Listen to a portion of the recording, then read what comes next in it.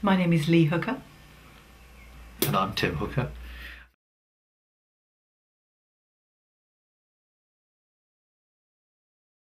And how do you come to be in Megalithomania? Hugh kindly invited us down because he was interested in the work that we were doing in Ukraine, and he realised that this was a bit of an unknown area generally, so he was eager to hear all about it and get us to tell the audience.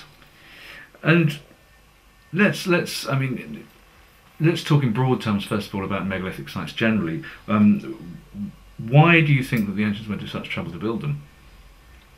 I feel that it was a direct response to some experience, some phenomena that they had felt or observed, and that is about as far as it goes. I don't think we want to overcommit ourselves. But what seems to be interesting is that the megalith building, as far as we can tell, was happening simultaneously across the world, and day by day more and more sites seem to be being revealed. And a lot of sites we know took place at certain latitudes across the earth. And there is a theory, and it's something that I've got a lot of time for, a theory that this was a response possibly to a disturbance in the way the earth was rotating, perhaps in response to a cosmic catastrophe of something of that sort. And a lot of the records that are to do with rock art, to do with megaliths, seem to record the fact that people across the globe were seeing the same phenomena, and one would tend to expect that therefore they were looking at the skies, and that the megaliths, from the astronomical and celestial alignments that are so strongly associated with them, would seem to be a response to, oh crikey, we really need to be keeping an eye on the heavens. What is going wrong with our world? Let's just keep an eye on the constellations, how things are moving, just in case whatever the rogue that has occurred may come back. That's one theory that I feel we've each got a lot of time for. Yes, we see so many times where people talk about the megaliths and that they are have calendar alignments, solstitial alignments and everything, and certainly they have, but they keep holding back from answering the question as to why was this important. We hear of the calendars being important for knowing when to sow crops, but you don't need that sort of detail. Whereas if, for example, particular stars or constellations do not arise on time, then that could be quite a significant warning that things were not all well in the cosmos. And how does this relate to your own research in the Ukraine? What particularly have you been discovering there? Our initial work in Ukraine was hearing. Well, initially we were very interested in Sumerian information and data and histories, particularly some of the Sumerian gods that they had, and we were astonished to discover that these were also recorded in Ukraine.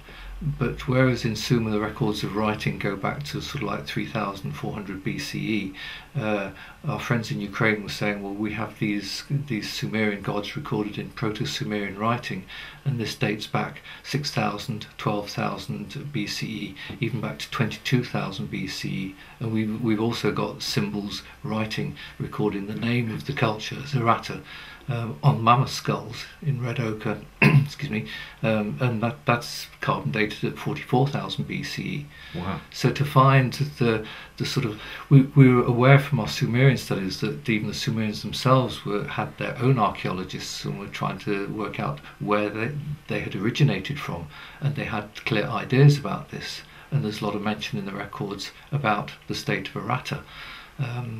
And there's a lot of confusion as to where Aratta might be, and a lot of suggestions as to where it could be. But to then come across Ukrainians who say, well, we have it recorded in writing here, in grottos and caves, and there was the invitation, come and let us show you. And we're talking about physically written records? Yes. And what is it, cuneiform or? It's proto-cuneiform.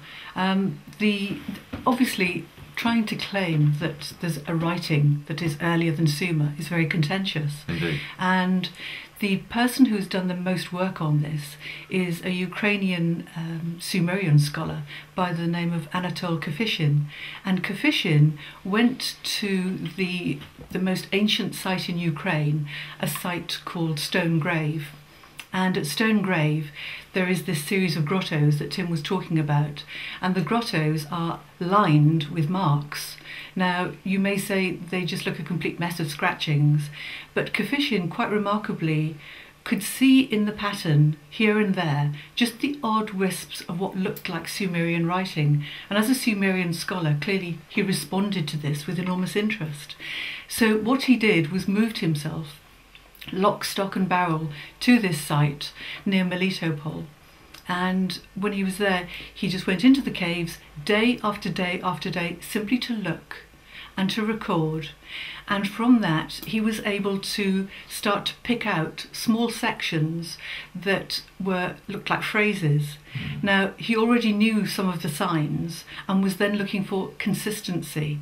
So from that, he very slowly built up a record and has started by producing a volume that is, golly, about 3 inches thick, just on this one set of grottos, the very earliest ones that they excavated. They've now been preserved in sand.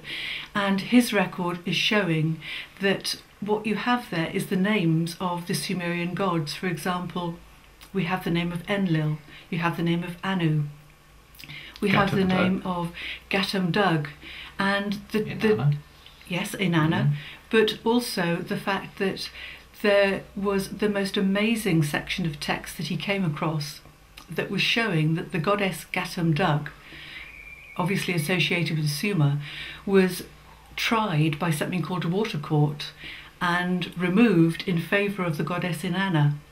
Now, that is also recorded, remarkably, in one of the temples at Hat al-Hayek in Turkey, which is somewhat west of Göbekli Tepe.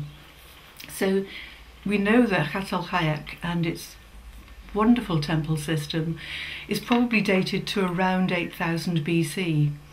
So there is a record at Stone Grave of the pilgrimages that were made between that ancient temple at Hat al-Hayek that went by the name of Shu Eden Onki Dug, and also the temple near Melitopol, which was called Shu Nun.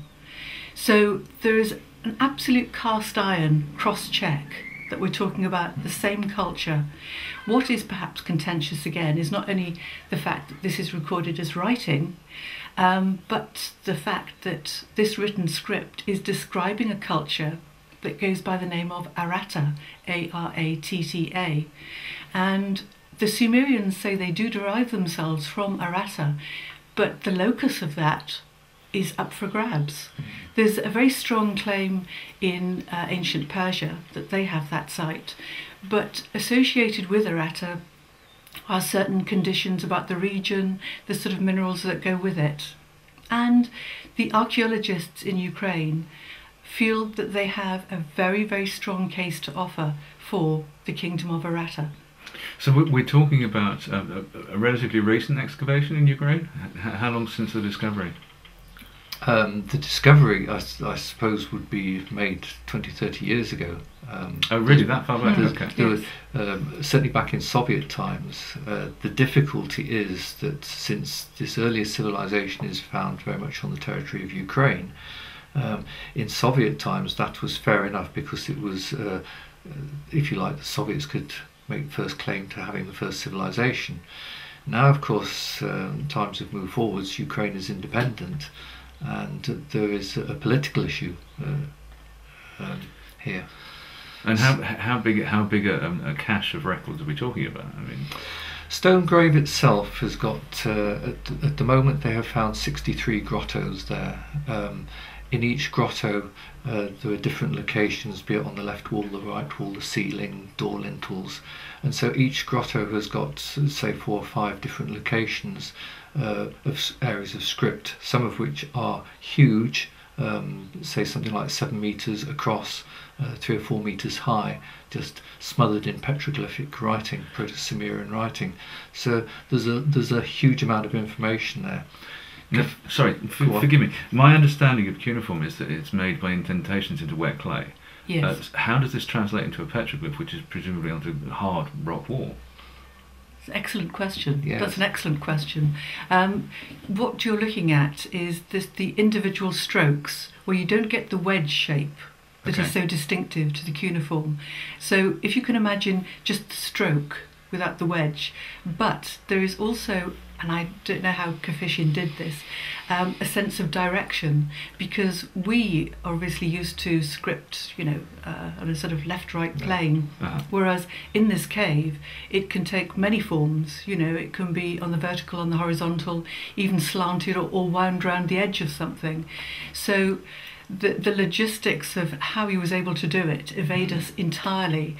But if anyone were to look at the book and just look at the very, very careful way he defragments all this information and then starts to build it up again, I think you would be left in very little doubt that what you're looking at is a script that has its own internal coherence, and it's something that he feels very sure has the makings of the later Sumerian language, hence his reasons for calling it Proto-Sumerian. Wow. There are many texts where, for example, so many of the records are also recorded in Catalhaic and duplicated, and within his book he will show clearly, here is the text written at Catalhaic, here it is in Proto-Elamite, and here it is even earlier, and takes it right back to here's the equivalent record at Stone Grave. And so you can see the evolution of the script, and that there is clearly a parallel here. And dating is a hugely contentious issue in the archaeology, in earth mysteries, in all of the new discoveries. We've seen Michael Tellinger today talk about dates that are quite mind-boggling. A quarter of a million years in some cases, which if they can be corroborated, and let's hope they can, really is going to force us to re-examine a lot of this material. Now, when you talk about Proto-Sumerian, are we going to be having to re-examine when we think the rise of the Sumerian culture was? To some extent, yes. I think that's a fair question. Some of the caves have got organic remains in, and so can be carbon dated. Some of the Proto-Sumerian script has been done with charcoal, which again can be carbon dated. Indeed. Others are incised into the rock. It's very hard sandstone, but nonetheless the characters have been inscribed into the rock. And by looking at the patina, the depth of the patina on the rock, that also gives a good indication as to what age. Confucian himself, though, is very open, delightfully open, in saying, these are my translations, these are the best that we can do so far. I welcome other interpretations. But he's saying what is perfectly clear here is that we have the names of the Proto-Sumerian gods, we have reference to water courts, divination, and law codes, and that there is clearly a civilized society here. And presumably there are echoes as well of other people's research, so looking at Nibiru, Tiamat. Yes. And are these are names that are cropping up as well? Not the name Nibiru. Not Nibiru, and I haven't come across Tiamat. Cataclysmic's book it's heavy going to translate, and as he says, out of 63 grottos and sort of half a dozen panels in each, he said we've only looked so far at, shall we say, about a fifth. And not all of that is in his present book, and it's clearly going to be a life's work for him. Tiamat may well yet appear. And is it known if there are megalithic structures in the vicinity? Well, Stone Grave itself is an absolutely enormous megalith. It's made up of a series of layered stones, and it is simply vast, truly vast. It's something that is not just venerated by the local population in Ukraine, but it's still a site of pilgrimage for Tibetan lamas, the Dalai Lama has come to visit this site because the Tibetans feel a very, very strong link. I can't put it any more strongly than that. They see it as their origin point, don't they? Yes, the fact that they see it as their origin point would seem to concur with the archaeologist Dr. or Professor Yuri Shilov, who used to be with the National Academy of Sciences in Kiev and has now set up his own museum to manage to share this. And in fact, it's Dr. Shilov's books that we are currently translating as fast as we can to sort of bring this out so that other people can work on it, digest it, and hopefully take it to bits and put it together again, just to see how it fits in with other data. We feel his work is vastly important, as his colleague Dr. Cucuteni as well. Let's just talk for a second about why ancient sites such as this, and others of course, why do they have such a pronounced effect on people today, do you think? There's a lot of interest here in what we're finding in Ukraine. It's sort of it comes down to sort of why are some sites, if you like, deemed sacred? What makes a site a special site? You can look at some areas, some megalithic constructions, and think, is this site special because of the constructions which are here, or have they built here because the site itself is special? Indeed. Clearly we would aspire to the latter, but you then have to look around and say, so what has made this special? Now, what we find in Ukraine is that a considerable number of their burial mounds, they call them kurhans, it's a bit like a barrow that we would have in Britain, except that they are layered constructions rather than just heaps of earth over a body. That's perhaps putting it a little simplistically, but they're very particularly layered and layered in a two-dimensional design as well as three-dimensional. Now, these sites are always over mantle channels and usually, wherever possible, on promontories surrounded by water. So where, for example, you have two rivers coming into a main river system, there you've got a promontory between the rivers. And where we've got fault lines, geological fault lines, over mantle channels going down to the Earth's mantle below the Earth's crust, because the mantle rocks have a different density to the crustal rocks, you get a difference in the sort of what we call the mass field. Now, this is very much a new area of physics which is being explored by one of our colleagues in Ukraine, Dr. Vladimir Krasnoholovets, who's done a considerable amount of pioneering work on this.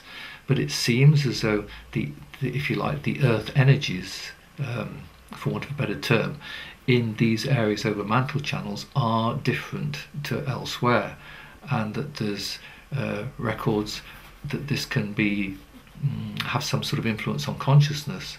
Putting it simply, I suppose it's a bit like saying the ancients were aware somehow or other, subconsciously, that these places felt special, and we can now relate that and say, yes, but they are on geologically interesting areas. How that actually comes about is really an open question, but we see that in Ukraine that these burial kurhans are on geologically significant sites, and one wonders, how did the ancients know about that? But clearly they do. Interesting. Yes. Well, in fact, I was going to follow up with saying, we do find that there is a draw to ancient megalithic sites, and what we commonly refer to as earth energies. It seems as though we're now starting to reach a point where technology is catching up with mythology and magic, if you like. Yes, I believe so. And mythology simply seems to be a history that we've lost sight of, or have serious doubts about.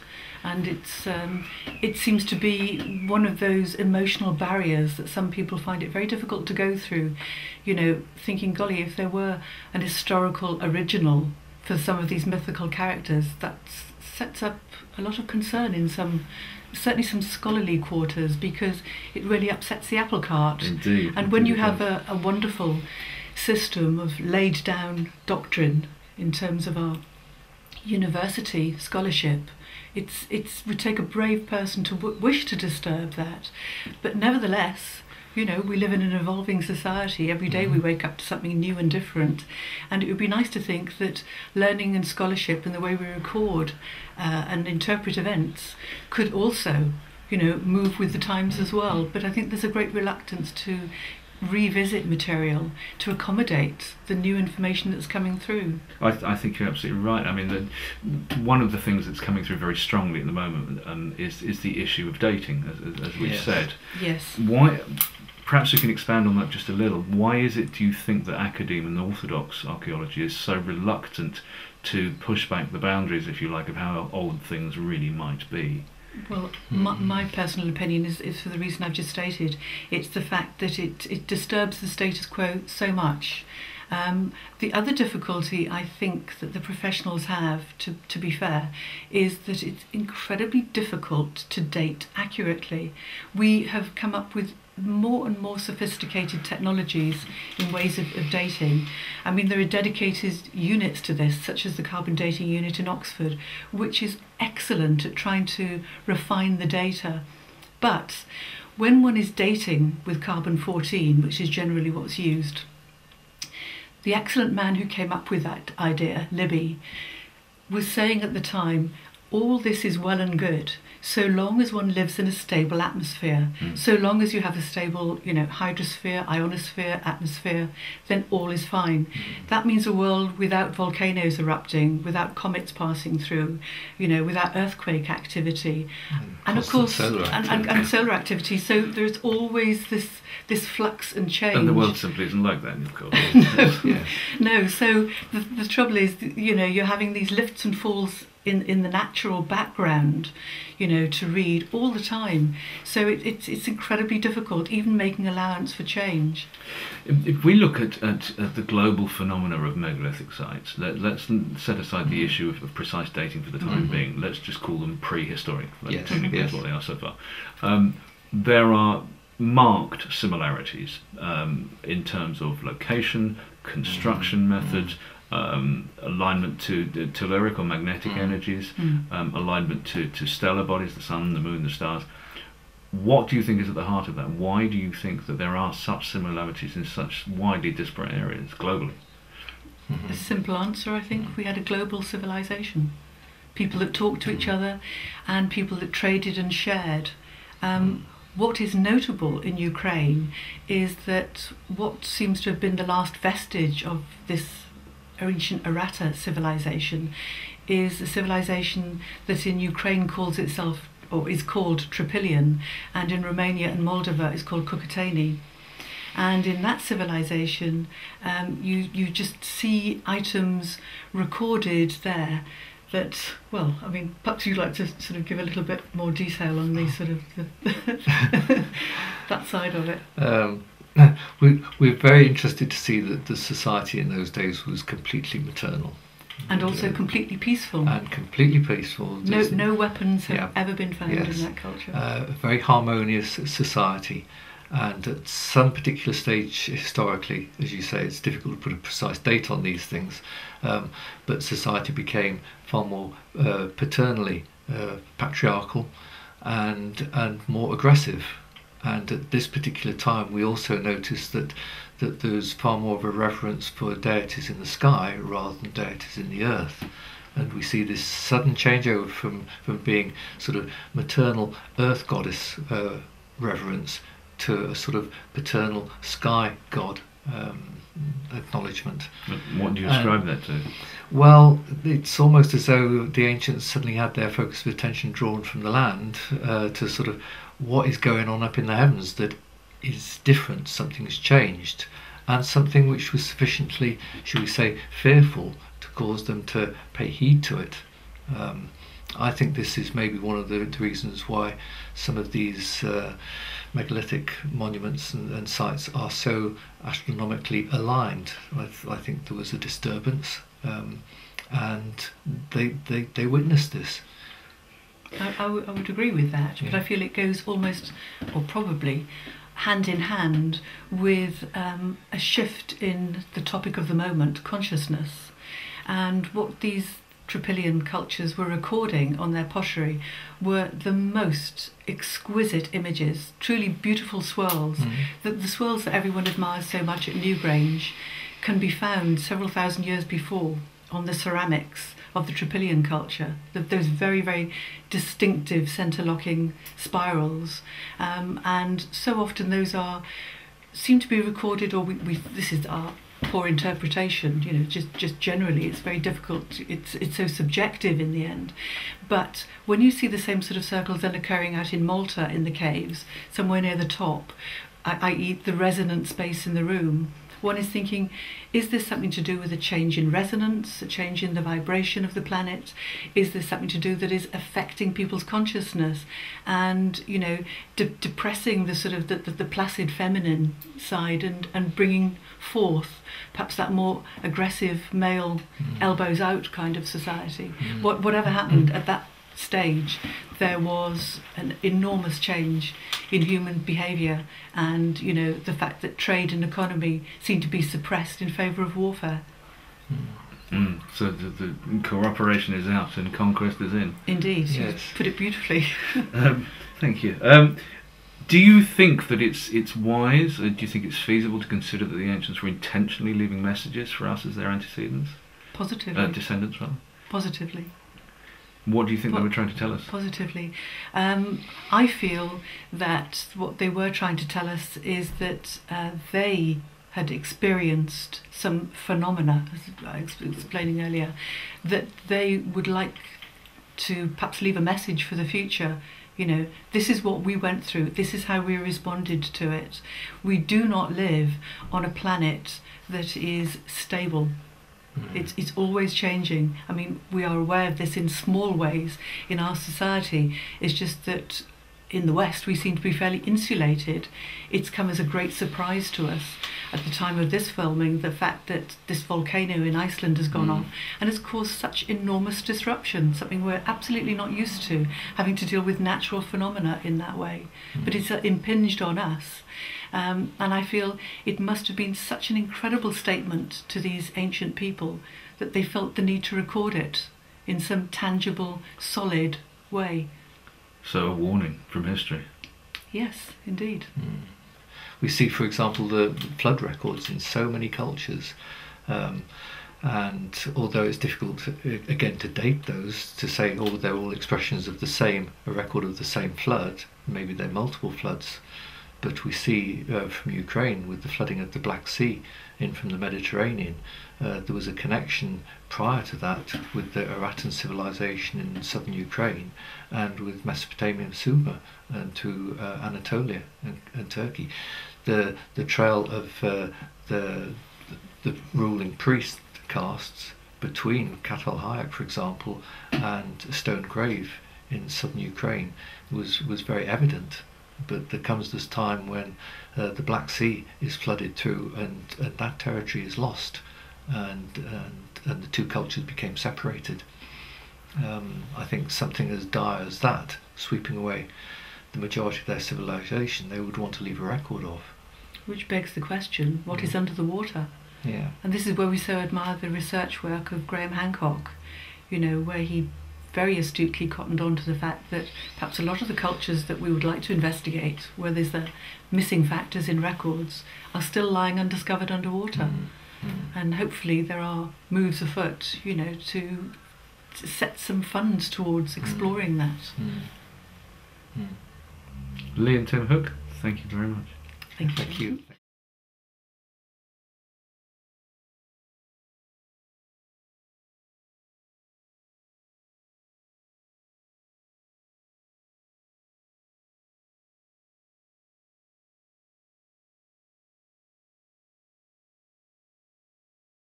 Megalithomania.